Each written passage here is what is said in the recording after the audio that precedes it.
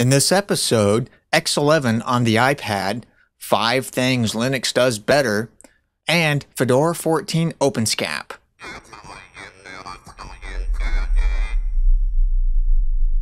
QuickSurf Internet Media presents Linux News Log, separating the Linux and open source signal from the noise. Hey everybody, how's it going? I'm your host Adrian, coming to you almost live from lovely Phoenix, Arizona, here in Studio C1 at QuickSurf Internet Media. Linux News Log is a proud member of the Tech Podcast Network. If it's tech, it's here. Do head on over to techpodcasts.com and check out all the other technology-related shows over there. Let's go ahead and get into the stories for Season 11, Episode 11. Before we do that, though, I'm going to be at the Blog World and New Media Expo in Las Vegas on Saturday, October 16th, roaming the expo floor. So if you want to meet and greet, that will be the time to do it. I'll be there from about the time the floor opens until about 4 to 5 o'clock. Okay, now let's go ahead and get into the stories for this episode. From Infotech, StarNet unveils iLIVEx Fault-Tolerant X11 client for the iPad. StarNet Communications, a developer of X11 connectivity solutions, has asserted that they have released a fast, secure, and fault-tolerant X11 client that can convert users' Apple iPad into an X terminal for powerful Linux and Unix mainframes and supercomputers. Ooh, crispy. iLIVEx is designed for the millions of Windows users who run applications like Hummingbird, Exceed, X132, ReflectionX, VNC, Cygwin, and others to gain access applications on powerful Unix and Linux hosts. Now, for the first time, they can redisplay those applications from their desktop onto an iPad and continue to work at LAN-like performance levels. So, kind of interesting. I'll be interested to see how this really works in real life when people start using it on an iPad in real life, but still nonetheless, I thought it was pretty neat. From Business Wire, IPKeys Technologies to Resell Trusted Computer Solutions, Automated Linux and Solaris Operating System Lockdown Tool.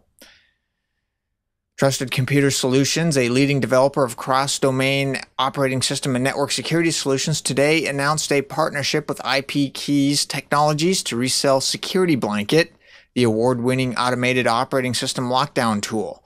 IPKeys provides secure computing and communication systems to the commercial, federal, state, and local and utility sectors to meet the needs of the highly regulated industries it services.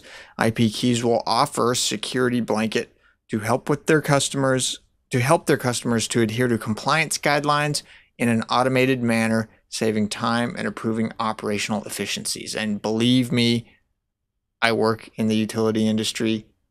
Something like this, big deal. Ever heard of SIP, Critical Infrastructure Protection? Wow, well, guess what? It's a lot of compliance. Some security, but mostly compliance. Anyway, yes, check this out. I certainly have. From PR Log over at prlog.org, Linux Magazine celebrates its 10-year anniversary.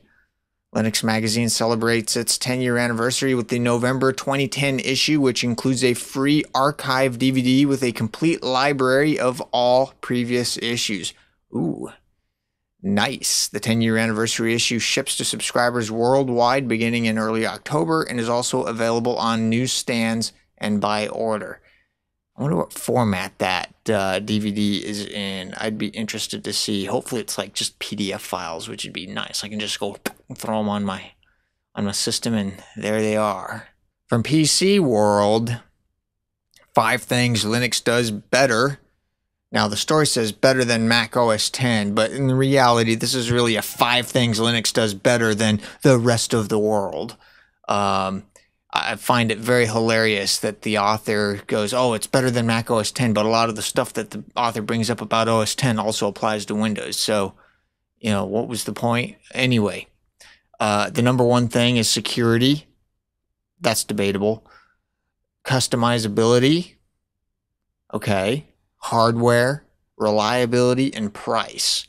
So he's got paragraphs underneath each one that explain his reasons for why he picked such things. Anywhere you see Mac OS X or OS X, just substitute Windows and it's pretty much the same thing. But I thought it was interesting and thought I'd share it with everybody. From tmcnet.com, Digital Network upgrades Openvault storage platform. The Openvault storage platform with its block-based virtualized SAN storage supports any combination of iSCSI, Fiber Channel, and InfiniBand network fabrics and can support up to 10G Ethernet line with over 1 gigabits per second bandwidth.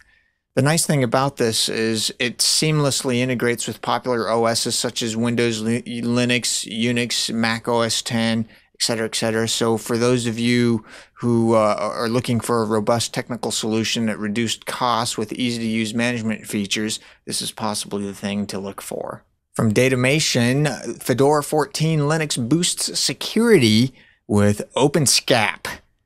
OpenSCAP! Security is always a primary concern for enterprise IT managers, with a constant need to ensure that systems are kept updated and properly configured to prevent exploits.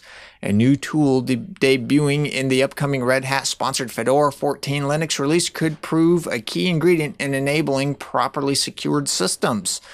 Fedora 14 is set to include a technology called OpenSCAP, SCAP, I don't get it, an open source implementation of the Security Content Automation Protocol, otherwise SCAP, framework for creating a standardized approach for maintaining secure systems.